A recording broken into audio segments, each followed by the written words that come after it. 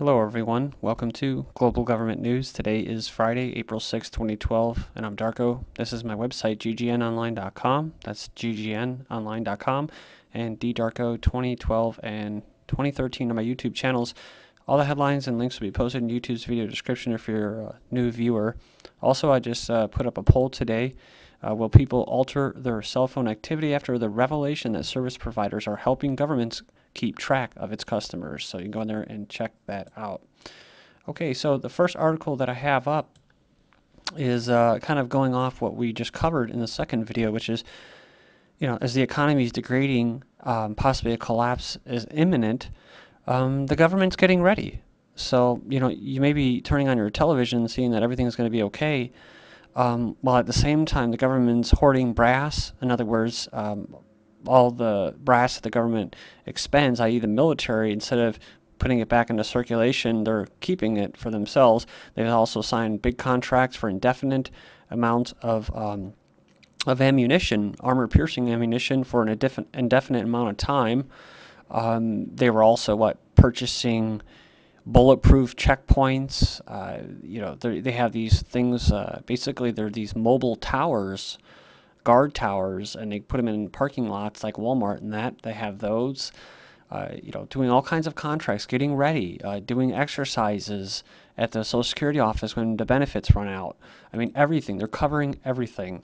And the whole Occupy movement is it's a psyop. So they're getting the police holding back 10 German, it's like a 10-year-old girl holding back 3 German shepherds, full grown, and you just got some person, whatever, on the other side. I mean, eventually they're going to unleash the police on civilians. I kind of feel bad for them, because when it gets ugly, it's going to get ugly. But they have plenty of toys, and that's another reason or more evidence that the government is getting ready for some kind of imminent crisis. And that's what all these little tasers and stuff are for. They're getting police used to it and conditioned to tasing people like they're cattle.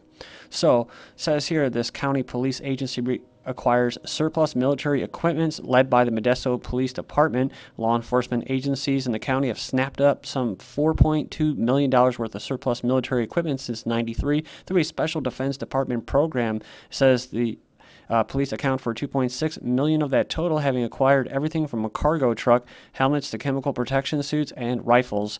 However, it's been a few years since the department received surplus equipment. So this is part of it as well. The building up, it's more evidence is what the police are getting militarized, and the feds are paying for it too. They're also cracking down on enemy number one, which are people that have half a brain rolling around in their head and realize that this crisis is coming. Usually militias, more independent type people, and so they're cracking down on them, and they're putting it out there. People buying waterproof matches and stuff like that, paying with cash, they could be terrorists. So the whole war on terror kind of coincides with the war on drugs. The war on drugs was to militarize the police. Now the war on terror is to get those militarized police to go after enemy number one, which are people that basically want to maintain somewhat of a of their freedoms. So, and that's what the real terrorists are. So if you're anti-federalist, anti-humongous federal Nazi centralized government dictatorship, basically, then you're a terrorist. So TSA, and they have these guys waiting for you for the terrorists. TSA's Freudian Craigslist slip says either someone just attempted the subtlest jabs at our nation's force of uncomfortably intensive rent-a-cops at the TSA need to invest in better thesaurus. It said a job posting on Ann Arbor, Michigan Craigslist invites would-be screeners to be part of an imperious security team protecting airports and skies as you proudly establish your future. Imperious, indeed, says the dictionary defines imperious as domineering in a haughty manner, dictatorial, overbearing. The definition from Google is even better, describing it as assuming authority without justification. So there you go. Rude awakening for Mac users as cyber attack infects 550,000 of Apple's virus-free machines, with UK and US worst hits. US worst hits. So then here we go. Cyber Czar wants Homeland Security to patrol America's internet borders. So the internet was provided to us by the military industrial complex and that DARPA, And now it's time to put a stranglehold on it because there's too much information going out that can be managed, but it can't be controlled. So now they want to put little internet borders up. But don't worry about the borders, the actual physical borders. And, if you still believe in nationalism, then you may believe in borders. I'm not saying that I do, but there are people that are willing to fight for that. And they don't give a crap. I just mentioned an article in the last video where they were going to basically authorize illegal immigrants to get waivers. So moving on here, we're going to get into eugenics here shortly. DHS looks to spy on video game consoles in search of, basically, they're trying to protect the kids, right? You got to protect the kids, so you got to get censored and terrorists. So it's all in the name of terrorism as well. So the government is more concerned with the platforms rather than the games themselves, mainly talking about the violent video games like Call of Duty that get people ready to fight for the military global police force, mainly because newer systems like Xbox 360, Wii, and PlayStation allow users to communicate. So says the Department of Homeland Security, there they are again, the U.S. Navy will launch a new research initiative that will explore ways of allowing the governments to hack into gaming consoles. So from tracking al-Qaeda, the government's own private terrorist network, to tracking the wayward spouse, and it goes on and it says that at the annual Homeland Security Expo, X-ray machines, infrared cameras, police cruiser with heat sensing capability are some of the things that you can find. It says, in a GPS device that can spy on your spouse. So it goes on, it says professional grade covert tracking, and it basically can be tucked behind seat cushions, under floor mats, and backpacks. And we're getting more requests from husbands and wives. It goes on, I see guys throw it in their wife's car and cover it in a hat. It keeps people honest, right? Or it keeps honest people honest. So I don't know. I think that basically it says that you don't trust people. Why would you want to be with someone that you don't trust, right? So, but that's part of the mentality that's being pushed on us. Part of the social engineering is to not trust anybody. We're all criminals. That's why the police treat everybody as if they're potential criminals, potential terrorists. So if you're not doing anything wrong, you have nothing to hide. Google begins testing its augmented reality glasses. So yeah, I've already covered this before, but basically they're going to start promoting this stuff now. Basically moving into augmented reality, cyborgs and whatnot.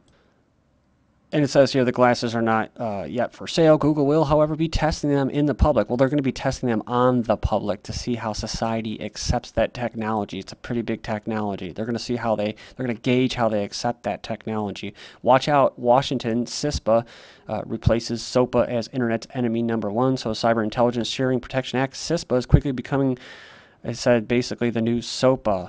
So I'm going to keep moving. Headlines and links will be posted. Russia developing a gun that turns people into zombies. Seriously, and people down there were joking in the comment board, thinking it's a big joke. I love that, dude. That's why we're in half the situation that we're in, because people think it's a big effing joke. So, I mean, yeah, you can lighten it up or whatever and have, but you can't just disregard things that are real. So, but yeah, it's basically they're microwaves is what they are.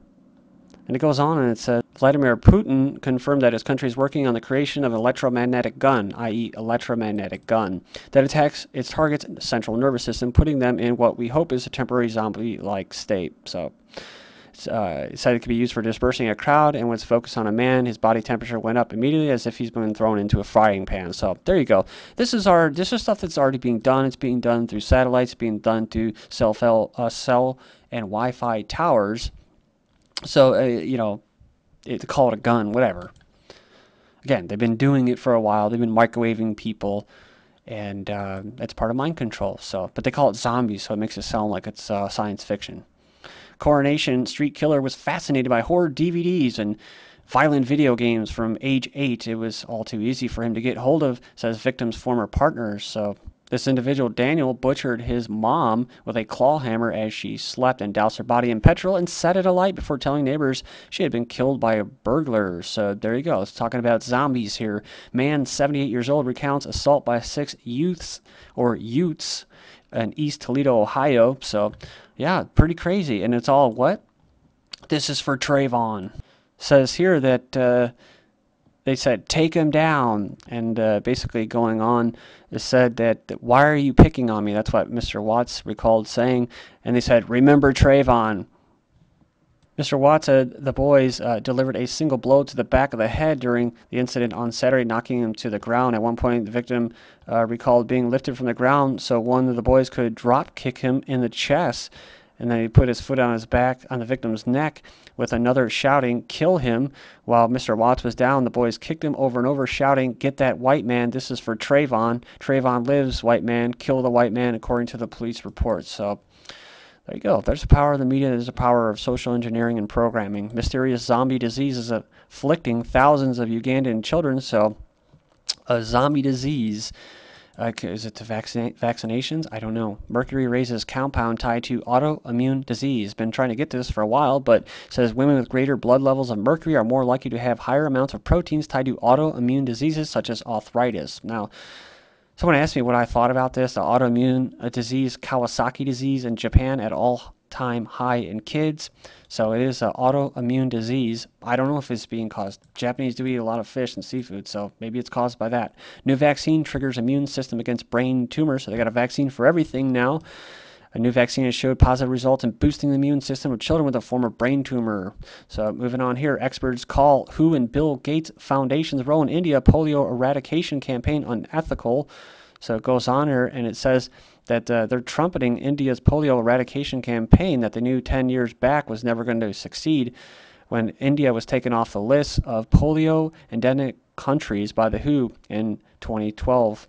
But this is the real beef right here. It's causing paralysis. So it goes on and it says these doctors made another ethical issue raised by a campaign is the failure to thoroughly investigate the increase in the incidence of non-polio acute flaccid paralysis in areas where many doses of vaccines were used. Bill Gates supports GM crops, and this author says it's the wrong approach for Africa. He goes on and it's funny, he actually refers to him as a technocrat. He says he has a technocratic ideology. So I thought that was pretty neat. Go in there and check it out. I can't get rid of this stupid pop-up anymore. I do have pop-up blocker. Monsanto threatens to sue Vermont if legislators pass a bill requiring GMO food to be labeled. Elected officials are abandoning the public interest and public will in the face of corporate intimidation. It says, despite overwhelming public support, there's been polls, I've seen it, all the numbers say that people just want to see what's in their food. They want to be labeled if it's GMO or not, and they're just not going to do it because they're assholes. Industrial poultry about to get even crappier, literally. So it basically goes in there and says there's shit in the meat. It actually goes in there and it says the USDA may be moving forward with a plan to privatize part of the meat and poultry inspection program. Dude, I'm all for that free market stuff, but the only problem is it's going to be handed out to one company, the one that buys them off the most, the government, that is. The government's going to be used to be bought off. And then you'll have this nice, maybe one company, right, or two companies, a duopoly or a monopoly of inspection programs. You're not going to have like a free market where there's no government, where you're going to have like 10, 15, 20 inspection companies all competing. No, you're going to have one. And whoever pays the most to the government, to these sellouts, will get it. We'll get the contract. They're going to keep moving fast, so stick with me. Toxic Agent Orange sprayed in British Columbia and Canada. Cancer-causing herbicide dubbed Agent Orange were sprayed in the British Columbia government during the 1960s and 70s, according to documents. And it's funny because the same ingredients used in that is in some of the GMOs by Monsanto. It says here, cholera epidemic in Haiti caused by United Nations. And we kind of are. Homeland Security unites with abortion industry to silence gospel. And it goes on here, it says that this reverend from the National Director of Operation Save America will appear at the Charlotte School of Law in Charlotte to appeal a guilty verdict for stalking, basically protesting at these 1 in 5 pharmacies hinder teens' access to morning after pills. So that's a sad, sad story. They can't get their morning after pill. So the morning after pill prolongs relationships by up to 2 years, but makes users find sex less satisfying. Next up, lesbian porn film company donates $1,000 to Planned Parenthood's former research arm. They say because of its contribution to reproductive and sexual health. Next up, U.S. Congress is calling on Obama to issue the lesbian, gay, bisexual, transsexual anti-discrimination mandate for all federal contractors. Contractors. And it's actually going to be an executive order. Beauty pageant backtracks, lets transgender beauty compete. Boy or girl, the parents who refused to say for 5 years finally reveal sex of their gender-neutral child. Next up, I'm so proud of my princess boy, says mother who allows 5-year-old son to wear pink dresses. Then next up, we have Zach Avery is among the youngest to be diagnosed with gender identity disorder. Remember, in Sweden, gender-neutral preschool accused of mind control in high school says, can a boy wear a skirt to school? This is GGN, and I'm Darko. Thank you, and God bless.